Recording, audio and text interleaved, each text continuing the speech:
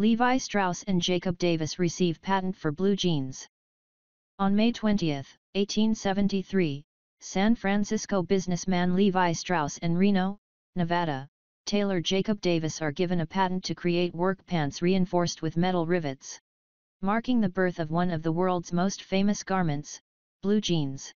In San Francisco, Strauss established a wholesale dry goods business under his own name and worked as the West Coast representative of his family's firm. His new business imported clothing, fabric, and other dry goods to sell in the small stores opening all over California and other western states to supply the rapidly expanding communities of gold miners and other settlers. By 1866, Strauss had moved his company to expanded headquarters and was a well-known businessman and supporter of the Jewish community in San Francisco. Jacob Davis, a tailor in Reno, Nevada, was one of Levi Strauss' regular customers.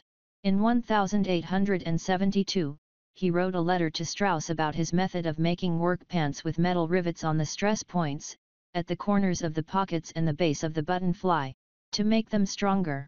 As Davis didn't have the money for the necessary paperwork, he suggested that Strauss provide the funds and that the two men get the patent together.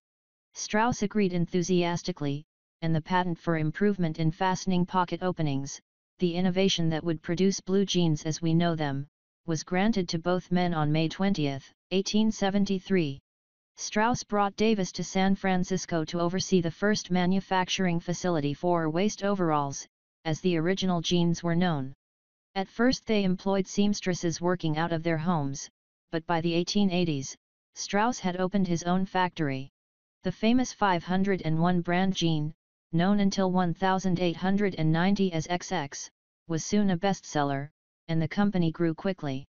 By the 1920s, Levi's denim waist overalls were the top-selling men's work pant in the United States. As decades passed, the craze only grew, and now blue jeans are worn and beloved by men and women, young and old, around the world.